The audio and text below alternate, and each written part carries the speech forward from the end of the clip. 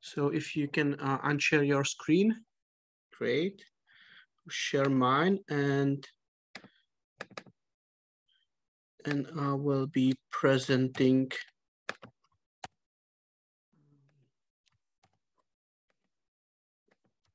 next talk. Yes, good. So so my talk will be about a recent result on non-equilibrium thermodynamics of uncertain stochastic processes, and you will be able to find this presentation at my website, slides.com/KORBEL, and it's related to a recent paper that is posted to arXiv. I just submitted a revised version that is hopefully better to understand, and there are some more examples. So it will appear tomorrow, and I'm glad if you will go through it. So what is the basic idea?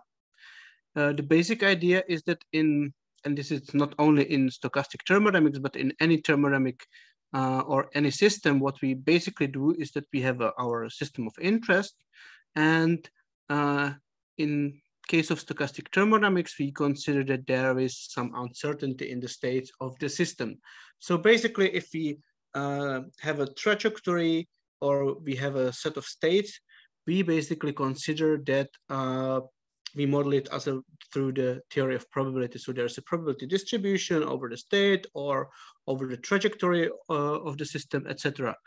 But on the other hand, when we talk about the system, typically it's coupled to a heat bath or particle bath, or there are some parameters of the system.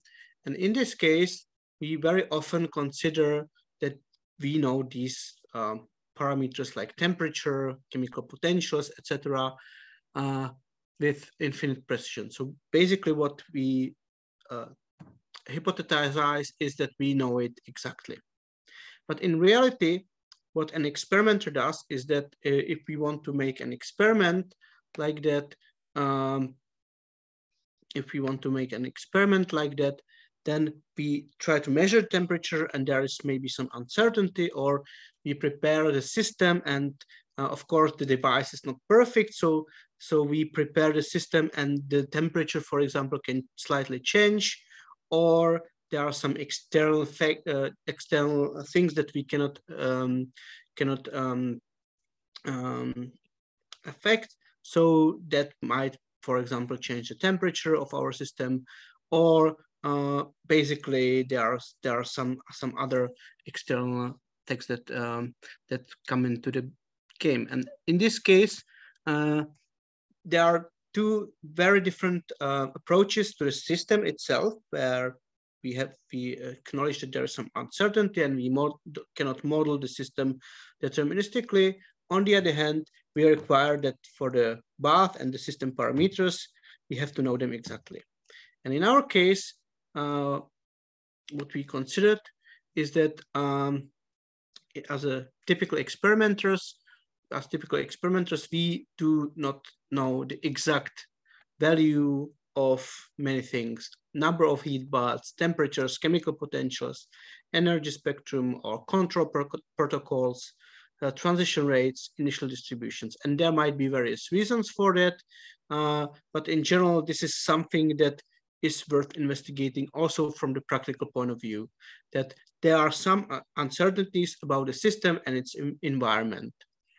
And let's start a simple example. So let's have a system that has 3 states, and let's say that the system evolves stochastically. So there are some transition rates between 3 states, let's say with different energies, E0, E1, E2. And then we say we couple the systems to 3 apparatuses. And these apparatuses affect the exact form of the transition rates.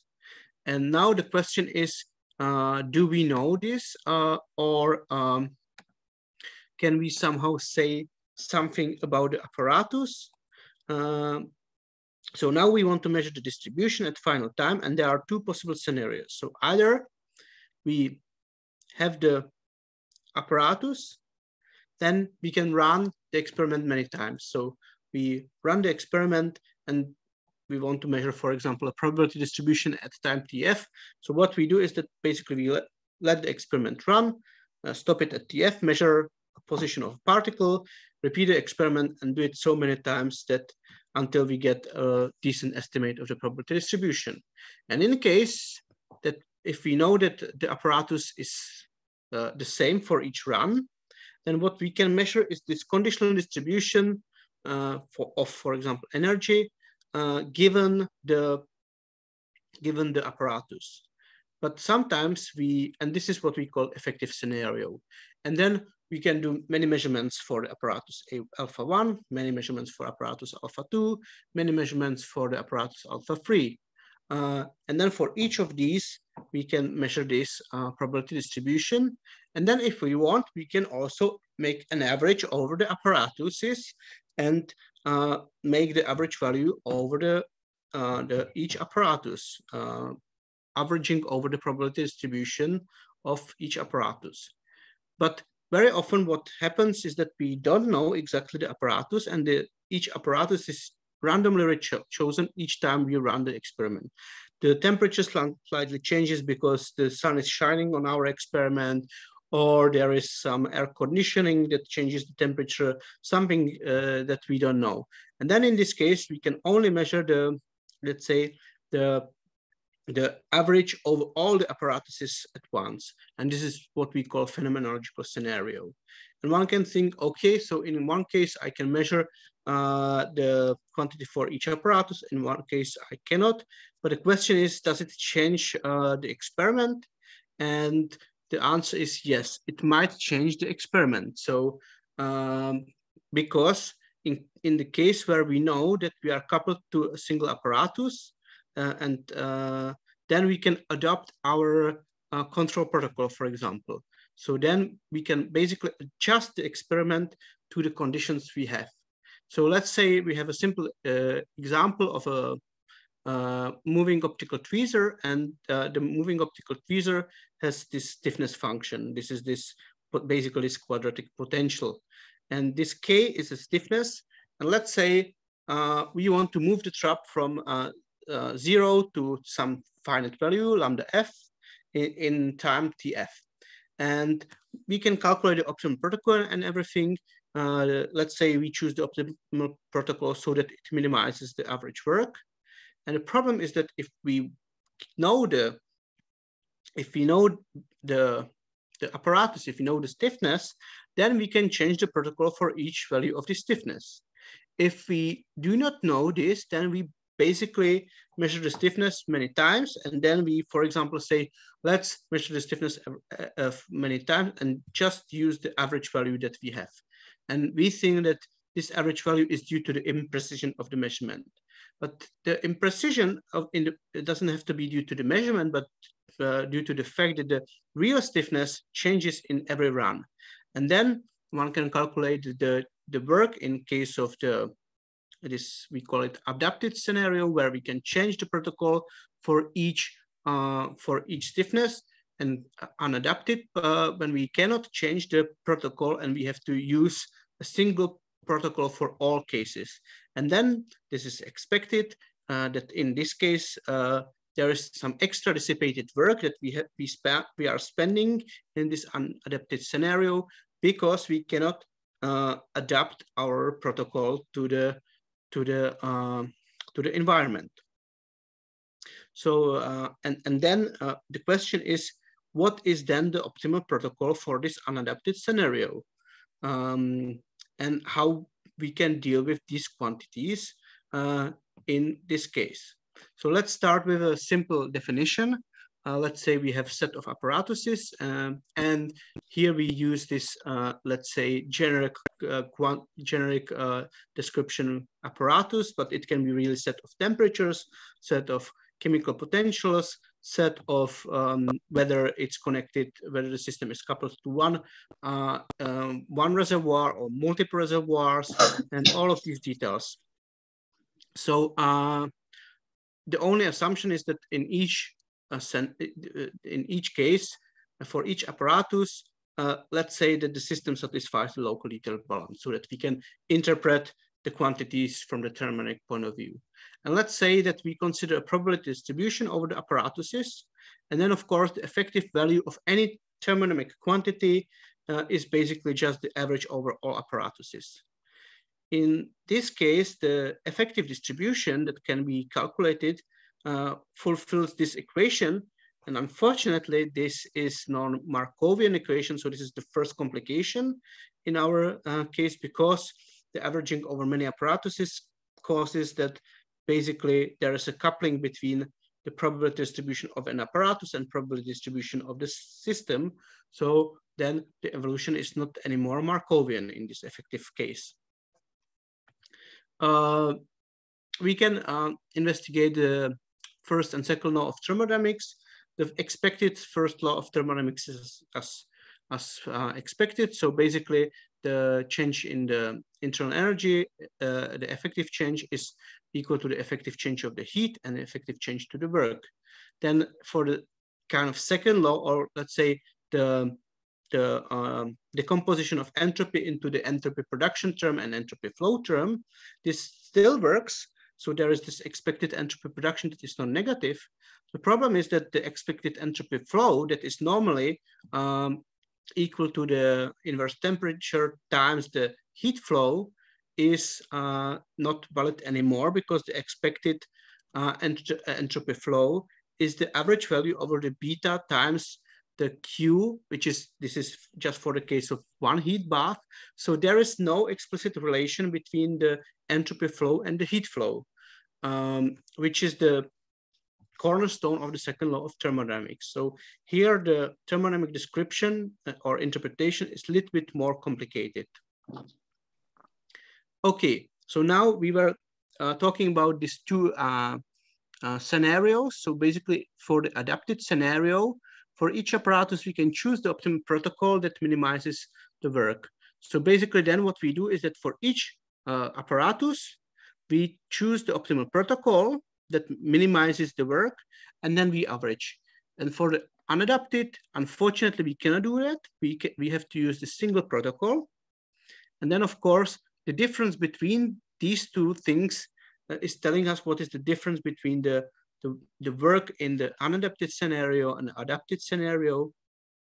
And basically, this is what we can call an extra dissipated work due to this lack of knowledge of apparatus. Let's now just focus on a very specific scenario, because one of the uncertainties that can be is just the uncertainty about the initial state. So let's say that everything is fixed, everything is known, temperatures are known,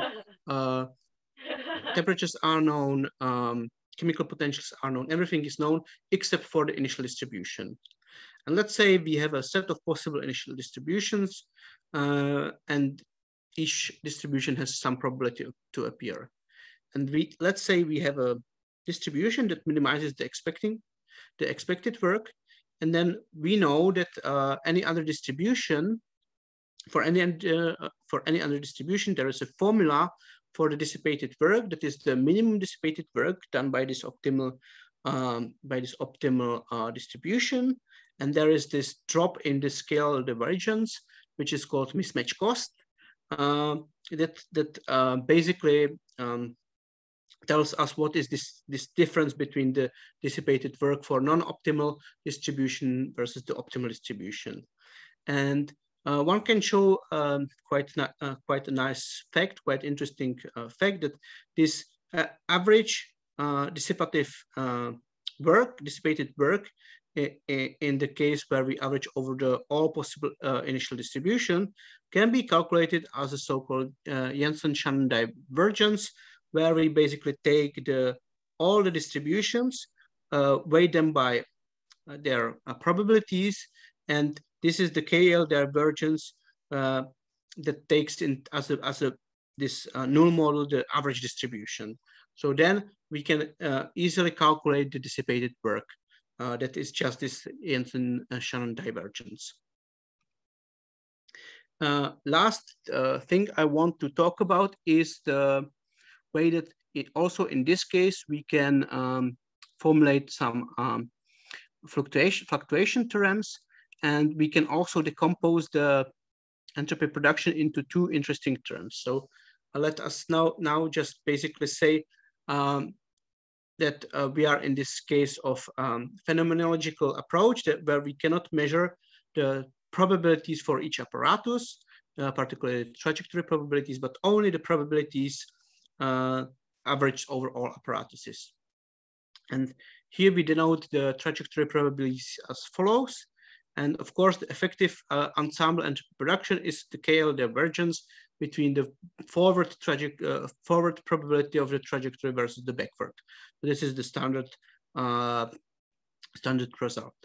And by using the chain rule for KL divergence, we can show that this can be decomposed into two terms. So this is the KL divergence over the average probability of the trajectory with respect to the average backward trajectory. And there is a term where the role of this X and alpha is changed. So it's the probability of observing alpha given the trajectory. And basically, we have now the three types of the entropy production. So one is the effective one is the phenomenological one. So this is the effective that is average over all apparatuses. This is the entropy production over the average trajectories. And this is something that we call likelihood entropy production.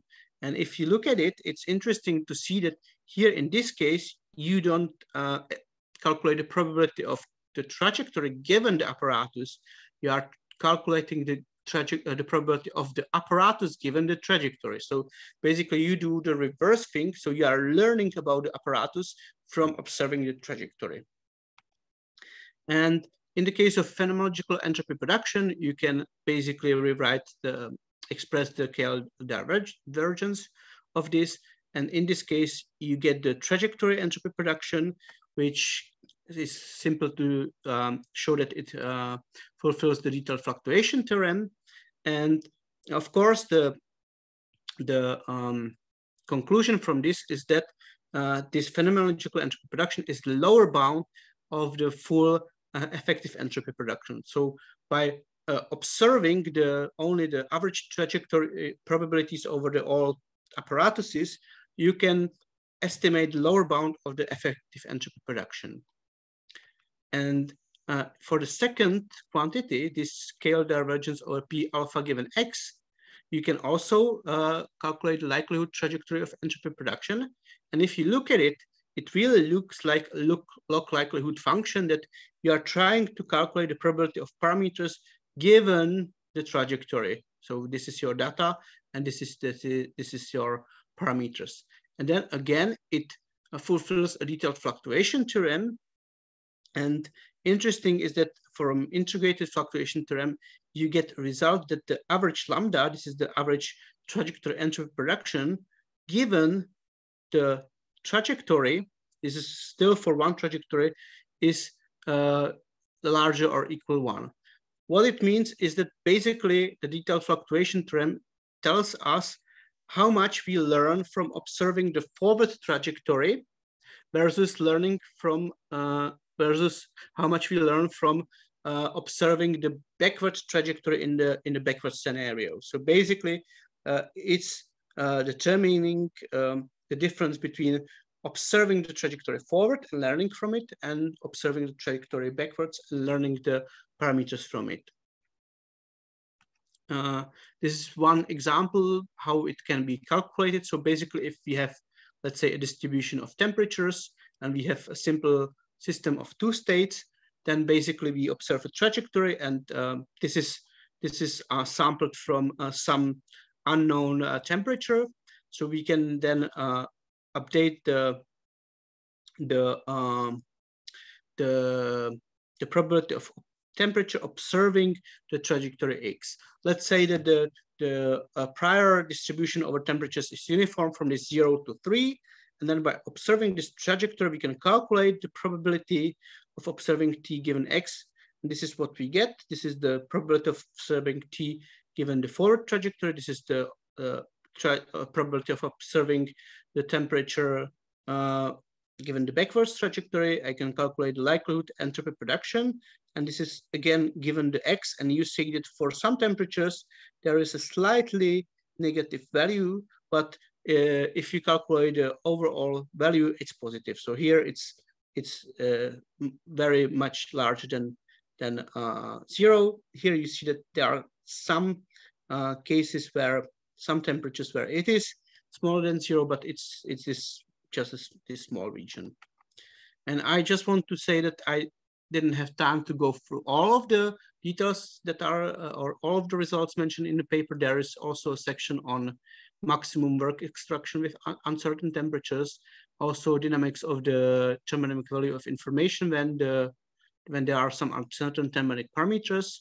And this is just a very first step to the whole new field of processes with uncertain environments, where you can consider systems with uncertain energy spectra, experiments with uncertain control protocols, extension to time-dependent apparatuses. So basically then you say that your temperature can change in time, but you don't know how. You can have some probabilistic equation on that, and you can maybe try to calculate the trajectory probabilities of these temperatures and other things. Also extension to hidden Markov models that would be very convenient for several systems. And that's basically all from me. So thank you very much. And now it's time for questions. And I will try to open the list of participants. And please raise your hand if you have a question.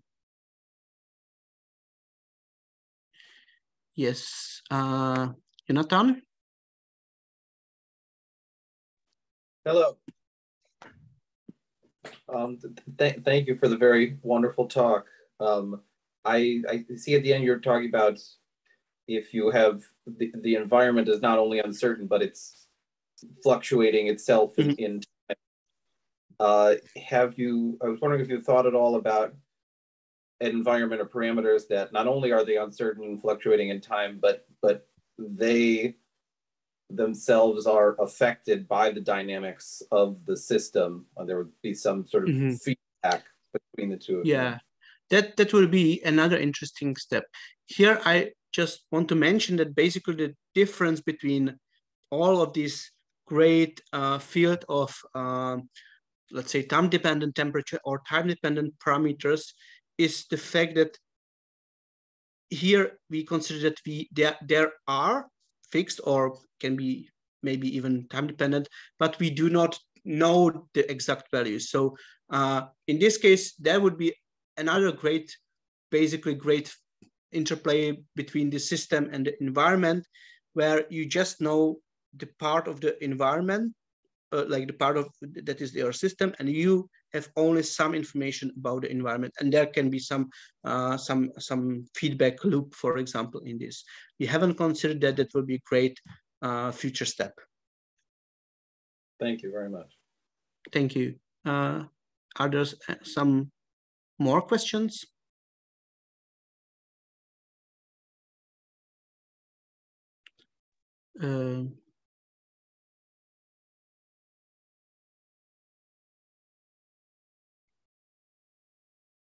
I would have a question. Yeah, Peter. So you show these two scenarios, right? One scenario, the adaptive scenario, where you measure alpha, you know what it is, and then you carry out the optimal protocol for that. And the other is where you only know the average and then do the work extraction for the average. But I was just wondering, so suppose that you know the distribution of alpha, and then you do your experiment to extract work, for example, but then you're only allowed to choose, let's say, one alpha from that distribution. What would then be the optimal alpha? Is that necessarily the average, or I guess not? Yeah. So that's the thing. So that what we see typically is that choosing just the average is not the optimal. It's not the optimal one. Also, it's true for the protocol. I didn't have the time. In the paper, we have a simple example of a bit erasure where you basically couple the system to a bath of uncertain temperature, and then you choose your protocol that erases your bit, and then it shows that the protocol is not simple average of the two protocols. Also, it's not average of the temperatures or something like that. It's really very complicated and in general very difficult to find. Yeah, I can understand. Yes, thank you. Here. Yes. Yep. Are there some more questions?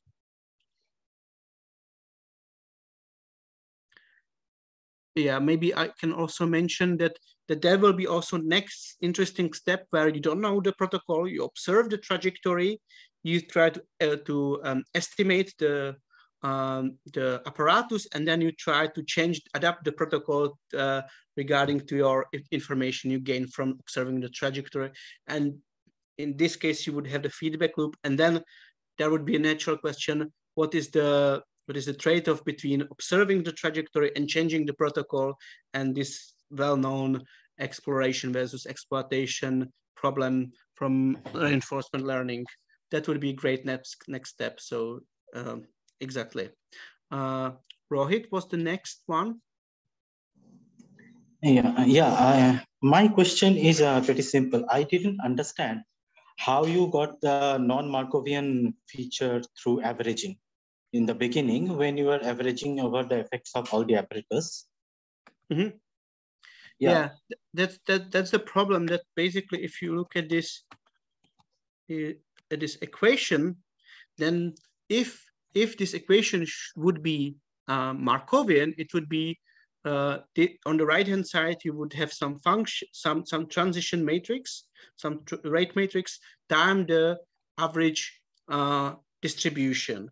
Unfortunately, you cannot decouple this integral into the product of the sum rate matrix times the average distribution. So basically, simply said, the integral of a product is not the product of integrals, and that's why you get this non-Markovianity in general. Okay, thanks. Okay, so next question by Songila Chen. Hi, my name is Sanjala. Thank you for the talk. Could you repeat what are the apparatuses? Are they just different baths that you can couple to? Yes, yes. So we had this abstract term for any kind of parameters that you have. It can be temperature of a bath, it can be chemical potential, it can be even the stiffness parameter, everything that is a parameter of your experiment. So then I'm a little confused about what the protocol entails. Is it just like choosing different, so if an apparatus is some parameter, then you're choosing different apparatuses, meaning you're choosing different parameters in some order, and that's what you call your protocol?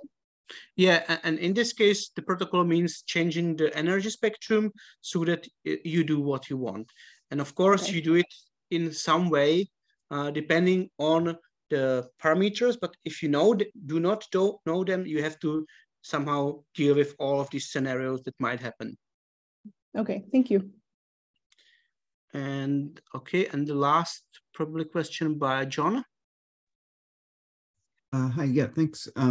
So if I understand, the uncertainties that you're considering are all parametric in the sense that I have a stiffness of a potential and I don't know. Yes, yes. Have you thought about kind of less structured types of uncertainties? Like maybe I have a potential and it's almost parabolic, but differs a little bit in shape. Yeah, sure. Yeah, so for example, you have a class of potentials and they are parameterized. I mean, at the end of the day, it's always that you can parameterize them somehow, or this is the typical approach that you somehow label them if you want. And in our case, it can be discrete, it can be continuous, both of them. So basically you have some set of these, let's say, potentials or apparatuses, and then you somehow average over them. this goes a little bit into your direction of stochastic control protocol. Be interesting to see how this whole business changes when you don't know the parameters exactly and you have some uncertainty about them. Great. So thank you. I think we are going to the next talk. So thank you again. And the next speaker is Aliash from Max Planck Institute and